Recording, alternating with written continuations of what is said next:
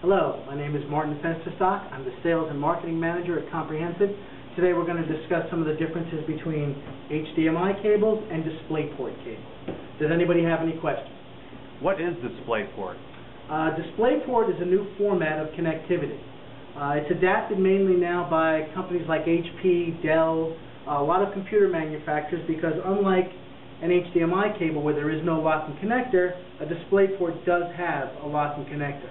And you'll notice with everything else that's plugged into your computer, there's either thumb screws or a latch to prevent that cable from coming out, which unfortunately right now HDMI does not have a locking connector anywhere really in the industry that's standard. What is HDMI? HDMI is high definition multimedia interface, which is going to interface your audio, your video. There's bidirectionality, which means your equipment can talk back and forth to other equipment that's connected to.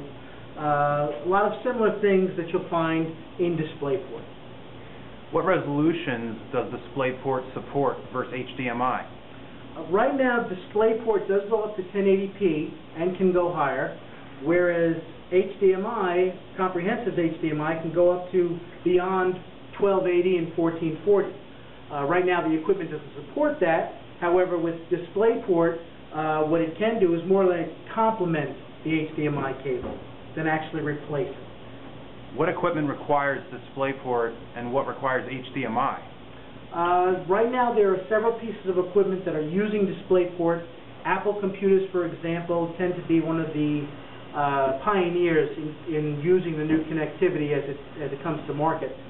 They're actually using mini DisplayPort on some of their boxes now.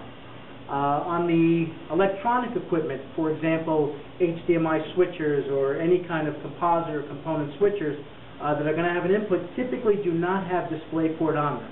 Not as of right now, but I'm sure within the coming months we'll see more and more of it. Can you get the same results from both? Right now you can, because the equipment is only supporting up to 1080p. So you're going to see pretty much exactly the same result. You have the same bidirectionality, but again, you do have that feature of the locking clip, which makes this a lot nicer. And we sell as well with those, you have your HDMI to DisplayPort adapter cable, or DisplayPort and HDMI to DVI. So anything you have to adapt over, we're already prepared to take care of that for you. If anybody has any more questions, please feel free to contact us at Comprehensive.